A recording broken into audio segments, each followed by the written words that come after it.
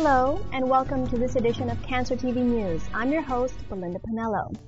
This broadcast will review new techniques to catch breast cancer early, olive oil's ability to kill breast cancer, how confusing risk information may lead patients to make poor treatment choices, and alternating mammograms and MRIs for high-risk women. Annual mammograms have long been the standard approach to detecting breast cancer. Over 25 million women a year get mammograms. However, mammograms miss 5% to 17% of cancers. Plus, additional screening methods may be necessary for some women. Recent innovations in medical imaging are making it easier to detect cancers in women with dense breast tissue, family history, or other risk factors. We'll review a few methods here. MRIs use magnet and radio waves to produce cross-sectional images of the body, and there are machines designed especially for breast MRIs. Along with an annual mammogram, this is recommended for certain women at high risk. Digital mammography captures images electronically which can be viewed on a computer screen rather than through a traditional X-ray. The doctor can adjust the magnification or brightness on the computer screen to see possible problematic tissue better. The National Cancer Institute found the digital mammography was more accurate in finding cancers in women with dense breasts and those younger than 50.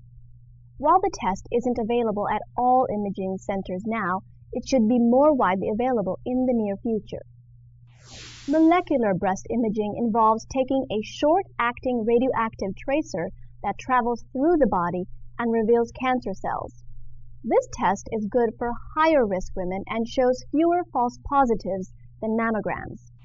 A study at the Mayo Clinic found this test to find 3 times more cancers than traditional mammography. Women should know their options and talk with their doctors. In related news, a study found that alternating mammography and MRI may be best for high-risk women. MRI alternated with mammography at 6-month intervals can detect breast cancers not identified by mammography alone, a research team from the University of Texas at MD Anderson Cancer Center reported. An MRI is known to be more accurate than mammography with a 71 to 100% accuracy compared to a 16 to 40% accuracy, respectively. At MD Anderson, researchers decided to use imaging every 6 months, mammography first, and then 6 months later to do a breast MRI exam, followed 6 months later with mammogram, then in another 6 months, another MRI. The MRI picked up the majority of cancers, while mammography picked up only 3 of 9. This suggests that the MRI picks up small lesions before a mammogram can detect them. In other news, the benefits of a diet that includes olive oil have been long reported. However, now a compound found in the oil has been reported to cause cancer cells death. Phytochemicals are contained in high-quality olive oil. A team of researchers said that phenols found in extra virgin olive oil stop a gene called HER2 that causes breast cancer. Lesser grades of olive oil lose the beneficial substance when they are treated with heat. The olive oils were tested on breast cancer cells in a lab as opposed to on people, and at a much higher concentration than one would normally eat through food. However, the findings may lead to creating new drugs to fight breast cancer. And finally, confusing risk information may lead breast cancer patients to make poor treatment choices. A new study at the University of Michigan reports that tools designed to help patients are too complicated for many to understand. A commonly used tool that helps estimate the risk of women's breast cancer returning after surgery doesn't do a good job explaining risks to patients. Therefore, the women may not find the tool helpful when deciding whether or not to have chemotherapy.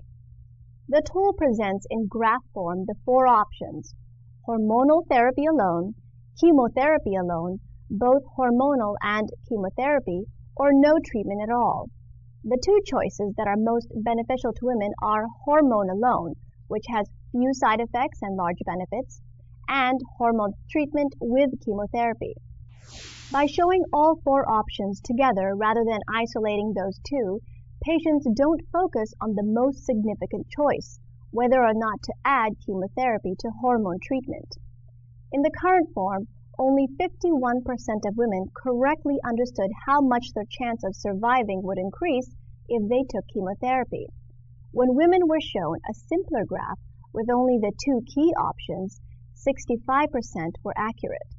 When the information was presented in a different kind of visual graph, 77% correctly reported the benefit of chemotherapy. Researchers noted that even when patients are given the information they need, they have to be able to understand it well enough to make the right choice. Doctors need to spend less time explaining the numbers and more time talking about what those numbers mean. This year, over 184,000 Americans will be diagnosed with breast cancer. Well, that ends this episode of Cancer TV News. Thank you for joining us, and please visit us next time.